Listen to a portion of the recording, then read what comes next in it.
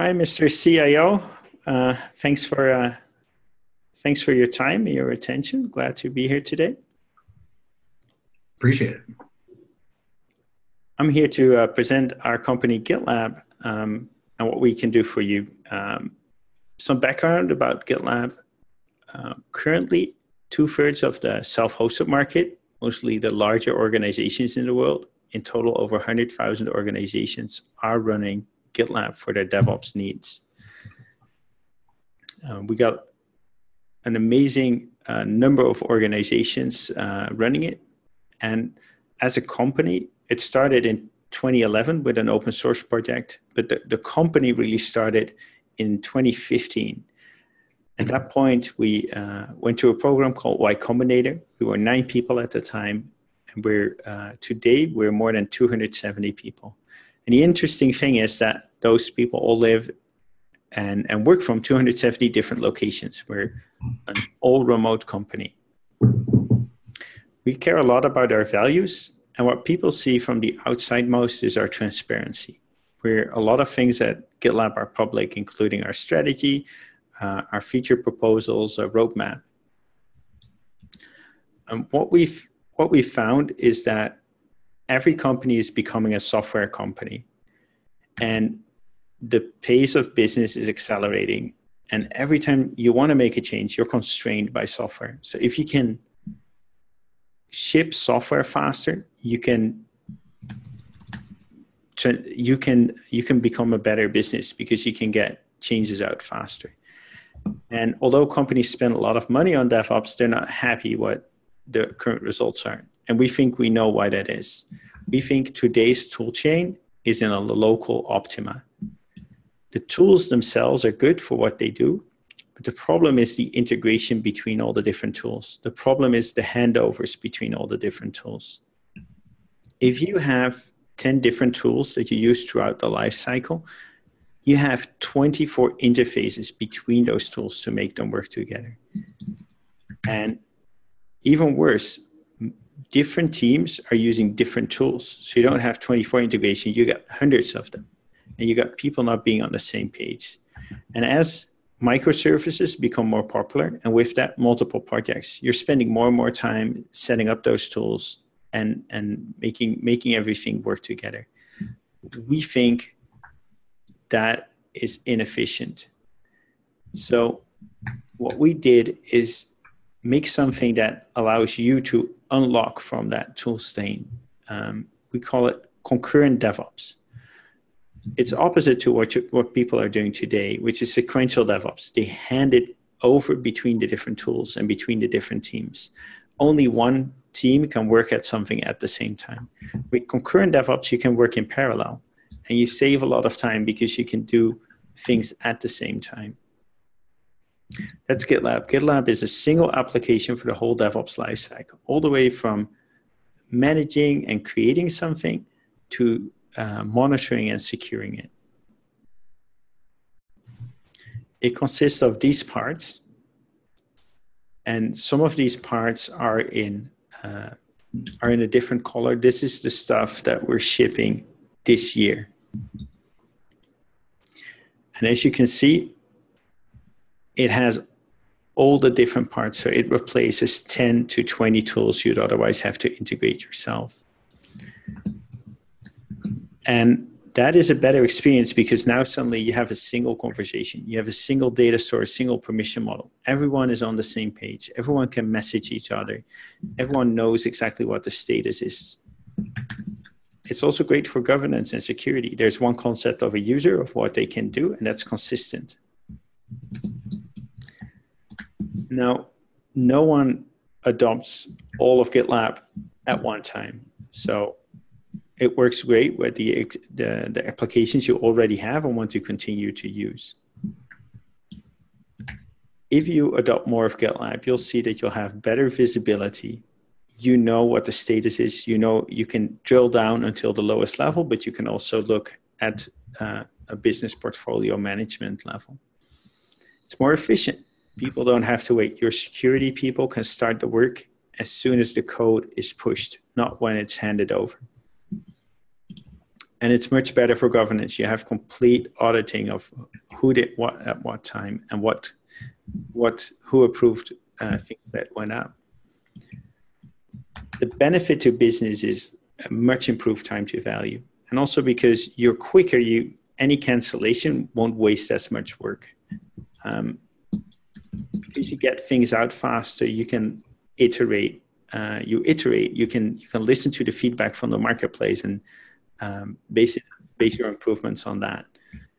There's also benefits to the IT organization. You don't need as many people to work on your tool chain. You can focus those people on improving your products instead. Now, very frequently when we give this presentation, people say, how can you be best of breed in 10 product categories? Because that is very hard. And the amazing thing is GitLab, for example, GitLab CI is better than anything out there, even from the pure play CI vendors. That's not because we have the best people working at GitLab, although they're very good.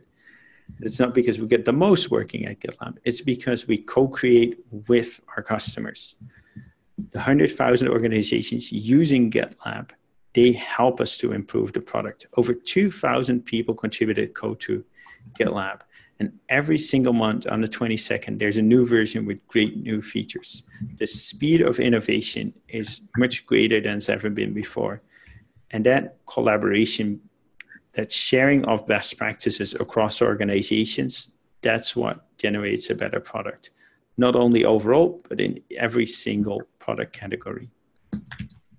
Now, there's multiple ways to get started. Sometimes people are already using GitLab for version control. Sometimes they're using it as for CI/CD. Sometimes they're using it for security. We know that there's already a couple of servers inside your organizations of people using it, and we'd love to talk to those people. Thanks for your attention. What do you think, Mr. CIO? I'm interested. I've got some questions.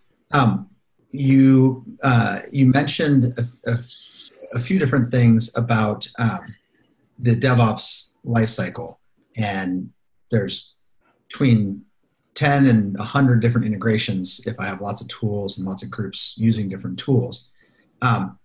When I decide to be a modern DevOps shop and I've already committed to using microservices, I've got a hybrid cloud environment, I believe that I can continue to achieve, the same kind of dev cycle improvements with my tool chain because I do such a good job managing it.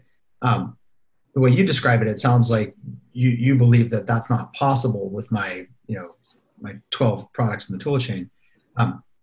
What are the real limitations that are absolute, right? I can keep trying to improve my integrations, keep improving using the best of breed products. Where does that break down that makes a 5x improvement impossible that is possible with the single app? Yeah, that's a great question. This is our secret, and it's a secret not because we don't tell anyone, but it's a secret because it's hard to believe. And we find it hard to believe. Why is a single application better than two products that work really well together? And we only got convinced ourselves after we tried it. We had GitLab, the version control, and GitLab CI.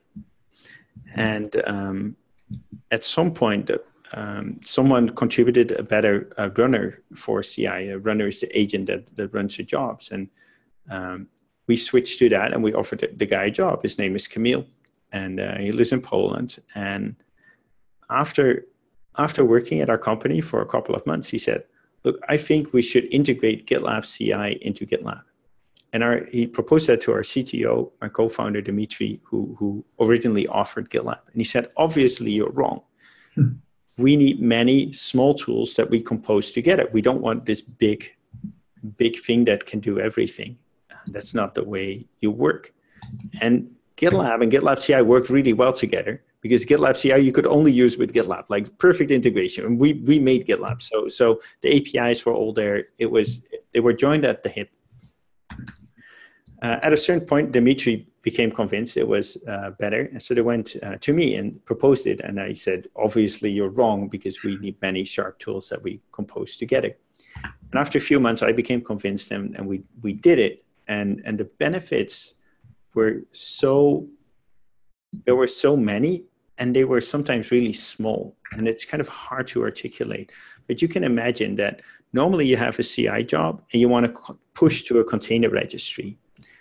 Now, you got to go to the container registry. You got to make sure you have a user account there. You got to make sure you create the project there. You got to make sure that you get a set of credentials and you paste those back in like your CI job, or you paste them in the environmental variables that will then be added to the CI job. That's a whole lot of work. In GitLab, it's the same application. It's a single data store. It knows who you are. You're the same user. It knows what the project is doing. It knows on what CI runner it's running. It knows it can push. It knows the location of the container registry. It's a level of integration you otherwise will never be able to achieve. And we call those the emergent benefits of a single application. And there's a few examples here. There's a lot of further examples. The best way to prove that it's better is to look at the difference between teams that use GitLab for their whole DevOps lifecycle and that don't use it. And when we look at that, we find that the teams that use GitLab have a 200% faster lifecycle. That's the real proof. And that comes from all these little things. And that's our secret.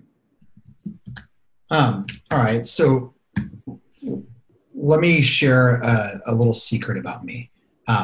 I love the concept of, true, concurrent DevOps. Sounds great to me.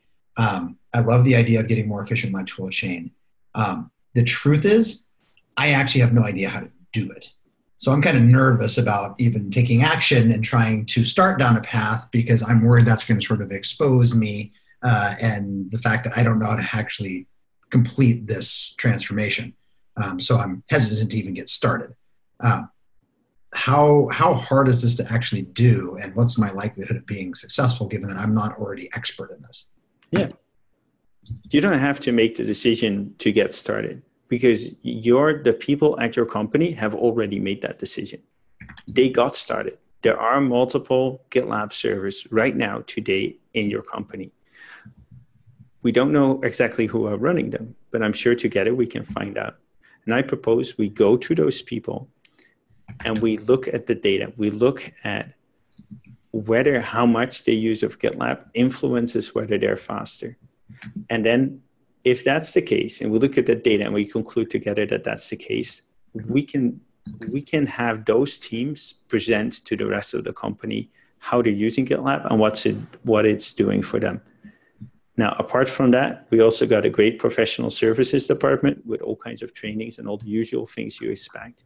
But we really want not for you to take a leap of faith, but to look at the data that's already out there in your own organization by your own people and have them convince the rest of the organization.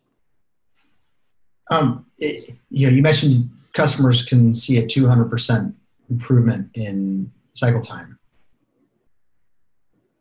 Have you ever had customers that did a great job implementing, did change their process, but didn't see any improvement? And if so, why? And if not, why is it always a consistent improvement? So the amount of improvement depends on how much of GitLab you adopt, and people adopt different ones. We never had someone that it got worse or there were no benefits. At the same time, we're still early in measuring this. So I'm sure at some point we'll have someone where we'll learn. Got it.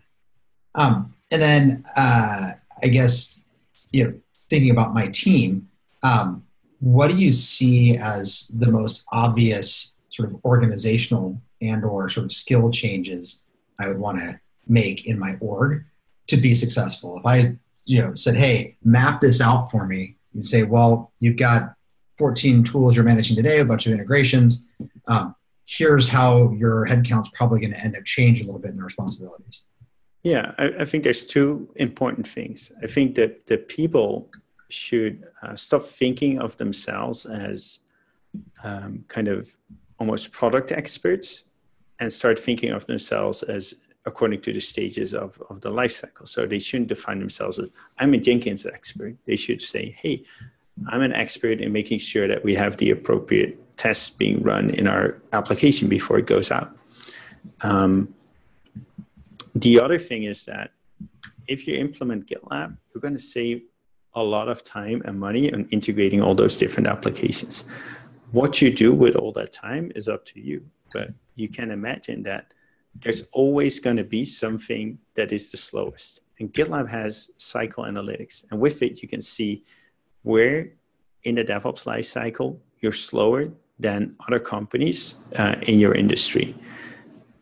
And there's always something to do. And we can give the hints for what to do, but most of the time it consists of both technical things to do, like for example, with fixing flaky tests, and training people to improve the caching or something, or to improve the automated testing, or to take out a manual step or an approval process, or to make sure that you can link your requirements better with the code that got shipped. So there's always something to do. So our recommendation would be to use those people to further keep speeding up the process. Got it. So I'm sitting next to Mike. I'm actually an investor. I'm with Fidelity, and know you guys are thinking about going out in 2020. How big do you see this market, and really how addressable is it? Obviously, lots of companies in the world have developers now, but how many of them is this really actually an effective solution for them, and cost effective given what it costs to really take advantage of the features? Yeah, so there's about 10 million enterprise developers right now. So our market is, our highest plan is $99 per year, maybe after discounting, let's say $1,000 per user. So we think this is a $10 billion market. The market is global. Almost every Fortune 500 company or Global 2000 company has GitLab instances in it. So it's just a question of making sure that it's not only bottoms up, but also top down, that the CIOs of this world are also behind it, and they make the existing teams visible to the rest of the organization.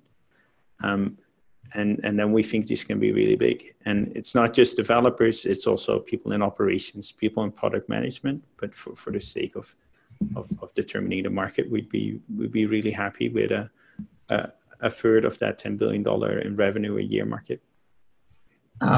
So if you were running a company and GitLab didn't exist, how would you replicate, or at least get as close as possible to a good and effective DevOps organization? I do what everyone else was doing today, get best of breed solutions, and most of the time those will have okay integrations with each other.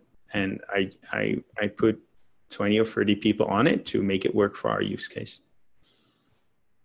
Got it. And that 20 to 30 people to make the integrations work right. How common is that sort of 20 to 30? Is that what you need if you have 1,000 developers, or if you only have 100 developers, do you still need 20?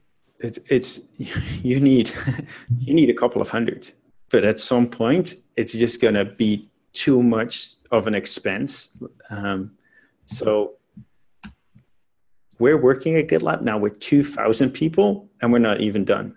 So you really need a couple of thousand people, but at some point it's too much of your development budget. So for most companies, we see it's, let's say at some point it's 10% of your developers working on tool chain integration. Is it enough? No, but like we can't afford anymore. So that's why you shouldn't go by yourself. It shouldn't be the 10 or the 50 people you have at it today. You should use the 2,000 people that have already worked on this and that are the best in the industry. Got it.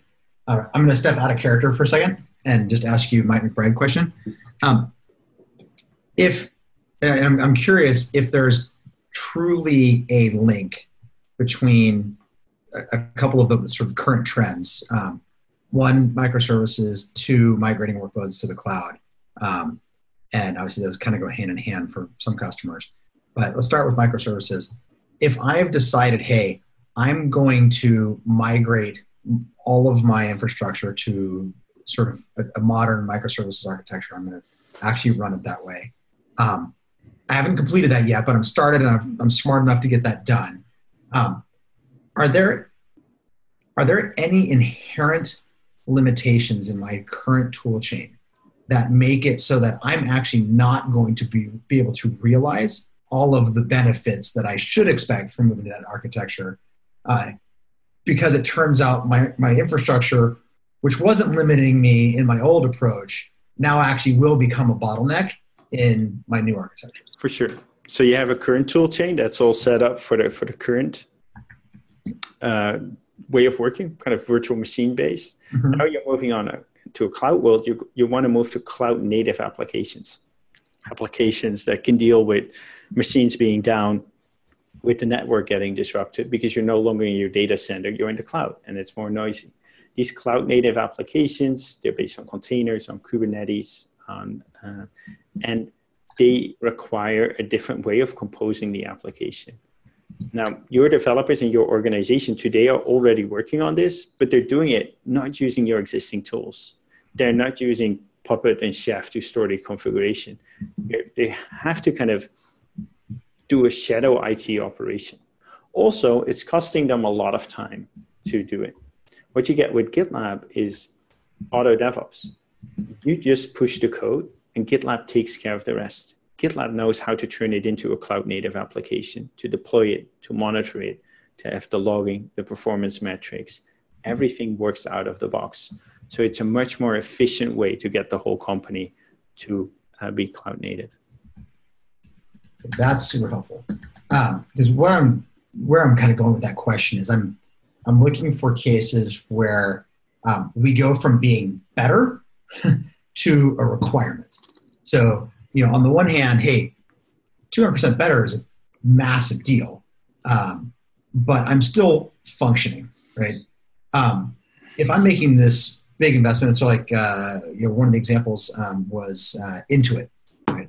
Intuit's spending $200 some odd million to move all of their infrastructure to AWS, and that's just to migrate it to the cloud. They're paying Wipro to do that. What I'm kind of thinking through is like, hey, you're making this investment, you're moving that, and by the way, your current tool chain flat isn't going to actually work, right? In order to do that right and realize all the benefits, you have to actually modernize your tool chain. Yep. And I'm trying to understand the credibility of that statement, like how accurate is what I'm saying, because this is Mike McBride in an uninformed way trying to. No, it's accurate. And there's people in the company doing it, but they're not doing it in a consistent way, and it's taking a lot of their time. They're making their own Helm charts. That's not a value add. That's something you could it should just work.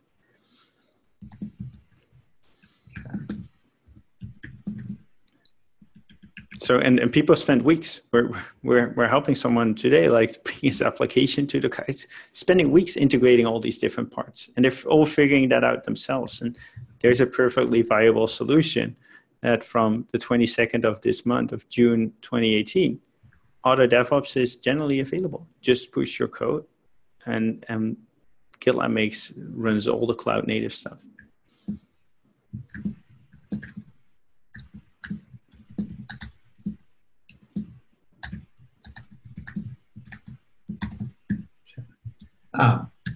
And then one more thing about the big picture for investors, right? They care about the market being big. They also, just like customers, care about the problem we're solving. So one thing is to point out, hey, if you're making this move, here's the stuff that's going to break. Here's what's going to be inefficient. Here's what could be 3x faster. It's possible that the customer hasn't realized all those things yet. They might be listening to us and believe us. They might not believe us. But even before we walked into the room, presumably they also had some real problems they did know about they were not opportunities for improvement, they were problems. What are some of the sort of burning problems that we encounter very regularly that we're a clear solution for? Yeah. Many different things. Some of the times it's kind of their CI and CD infrastructure is now based on Jenkins, and like they can't even upgrade it anymore.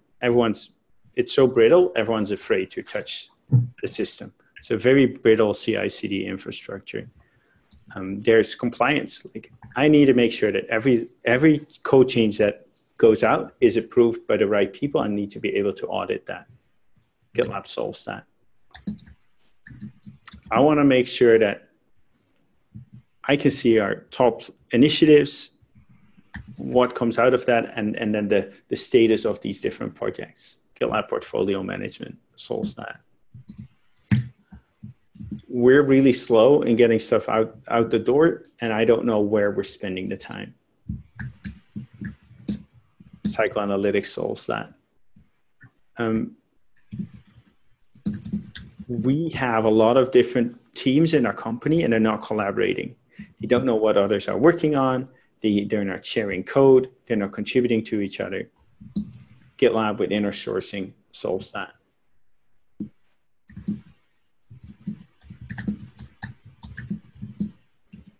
Got it. One of the things that I'm sort of thinking about is as I'm hearing this pitch from different perspectives, and obviously one of the things I want to get the sales team to be really effective at is being really consistent in knowing what the GitLab message is for each audience and being able to deliver that super effectively. But also to be able to frame it in sort of the modern way where like I know the default right now for a lot of people is to go straight to features, and really, modern way to sell this stuff, right, is we're talking about, hey, here's the problem, right? And if we define that well enough, the customer's nodding because like they just came out of a meeting about that fire. And so we get agreement there. We point out the trend in the industry. Here's what the leaders are doing, right? The leaders are all doing this to solve that problem. And they should nod to that too, because they've read about that. They know who the leaders are, and they're actually doing modern DevOps, that sort of thing. And then we show them the business results that those people are getting, right? They say, oh, okay, I didn't even know about how good those business results were. I was just worried about solving my problem. So now I see the business result. And it's not until after we've sort of established all those things that, oh, and by the way, now's the right time for you to do this, and we can actually help you get that business result. We haven't yet talked about features, but we've sort of linked that chain of thoughts from, I see the problem, I agree with that, I see that the right solution and business outcomes can be attained. People are doing that. Hopefully it's peers that I admire. And then we can help you get there, which is kind of my point of, hey, how do I make sure I can actually be successful here? Because not all of our customers have the self-confidence we like them to have. Yeah. And then the last thing is, and of course we have the product to deliver on this too, but that's reverse to, I think, how a lot of the team is talking about it today. We should get out of the feature cell and go to the solutions/transformative cell. Because I don't think we have to always close the big sale as the only sale, that or nothing. Like I still think we can do the pitch that you and I are both talking about here. It's the solution sale, and that first sale might be the first step, right? But we've already got you thinking about this is a journey, not just about Jenkins and then my work is through. We can solve your acute problem with Jenkins, but like a cocky vendor, right? If we were really that confident, we could say, and actually, I don't even want your business if that's all you're doing. If all you're trying to do is replace your brittle Jenkins deployment, frankly, I don't want to spend my time because I'm going to spend my time with someone who's really trying to get effective at service delivery. Yeah, that's extreme, but let's now everyone can contribute, everyone can use GitLab, but maybe if we deploy professional services, it should be about that transfer. It should be about how can you make sure that every single change you deploy is secure and is tested in all the different ways. We can do that. We're the only vendor on the planet right now that has a thing that actually works in development teams. That's where that's where we should spend our time and effort.